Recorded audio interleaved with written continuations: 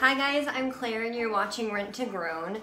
Today I have some really exciting news, and if you watched my last video you might have a clue as to what it could be, but I'm not going to tell you right now because I got things to do. As you saw, I'm moving everything that I have outside in hopes of getting it a little bit of warmth. It's been a really nice mild day today. It's probably 60 some odd degrees.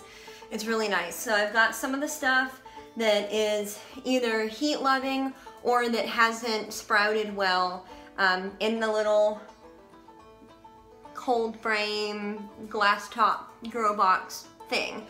But I've also got arugula, and this is supposed to be spinach, but it looks weirder than I would expect, and it's also not germinated well. But anyway, I'm gonna give it a shot. I'm gonna plant some of the rest of it in the ground, but you know, I got excited.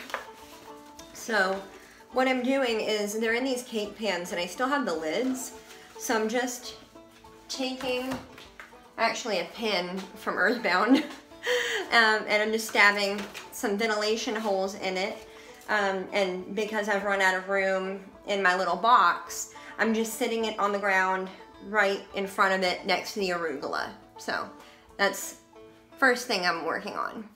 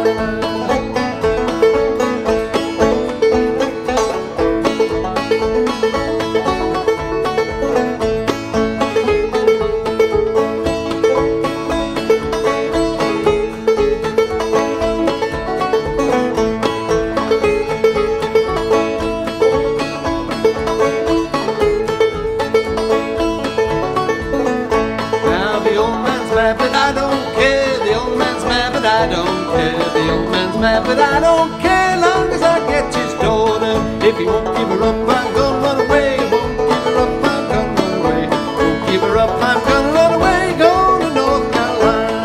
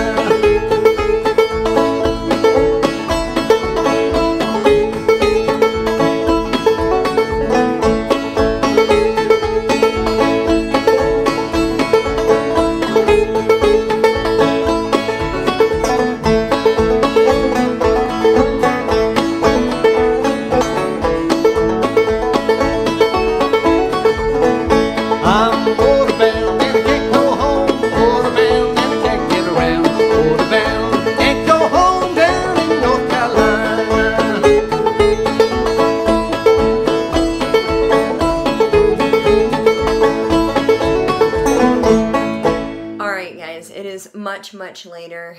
Matthew came home and we got the new clothesline put up, which is awesome. And then right before that, I mulched, without really using mulch, the flower bed in the front of my house. And I just used pine shavings because that's what I had. I could really use probably another bale of them, but it looks pretty good, all things considered. And it cost me, you know, $5 in pine shavings, so I'm calling that a win. Now, I know I promised you some pretty big news, and I fully intend to come through on that promise. If you watched Wednesday's video, you will know that I was going to be meeting with my landlord, and I met with him today. And I was going to ask him if I could have chickens, and I did ask him, and he said yes. So I can have chickens, I can have quail. He told me just to do pretty much whatever. He's good with the garden, he's good with all of it. And that is a huge, huge blessing. So, here in the next week or two, I'm going to be getting a chicken coop together. And because we're still renting, and I don't know how long we'll be here, I'm going to be trying to do it on the cheap, but I'm going to try and do it well so that it doesn't sacrifice the chicken's comfort and safety. So make sure that you stay tuned for that. In the meantime, I want to thank you so much for watching, and as always, I will see you around. Bye.